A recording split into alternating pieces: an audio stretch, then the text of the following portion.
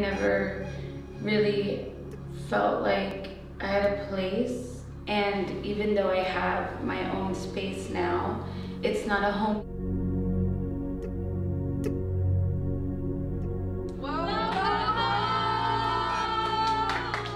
Wow, my younger self would be so proud of me. It doesn't feel like I'm preparing myself to move. It feels like this is a home. You really changed my life. This space really helps me to become more successful. Before this, like, I didn't have a home. I was homeless, living in like bus stations and benches. I feel like a sense of home is a form of family for me because I feel so much love and so much support. You guys have changed my life, and you guys just don't know how much. I've been in the system since 3.5, so I know what it's like to be without. Now that I've found a home for myself finally and my daughter, it's a dream come true, but it's just empty. I just want to make sure she gets the life that she deserves because I wasn't able to get the life that I deserved up until now. So I'm trying my best, and it's very important for my daughter to be able to see that she does have a role model and that no matter what you go through, any obstacles that come your way, you can overcome them.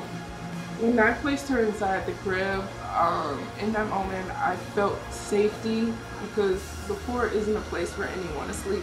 There's a lot of youth out there that's really trying to get their life together, and people are so quick to look at you and say, oh, well, you were in the system, you're no good. Having a group of people, like a sense of home and the volunteers to come help a youth set up their home for the first time, I really do think that that gives that youth that light, and there are people out there who are willing to be compassionate and understanding of your circumstances and want to see you have a better life.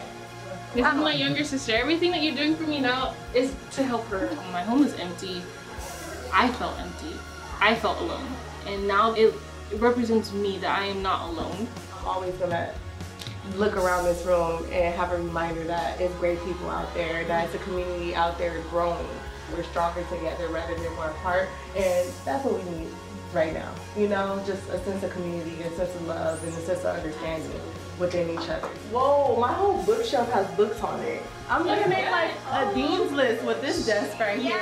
Conducive to learning, growing, healing, developing myself as a person. As someone who's experienced homelessness, I'm so used to being in survival mode. I think that this is gonna take me from survival to stability to thriving. You guys are that beam of light that I needed. You guys are the family that I've never had. It is somebody out there who sees you, recognizes you, and cares. Oh, yes, this is your home. I love it.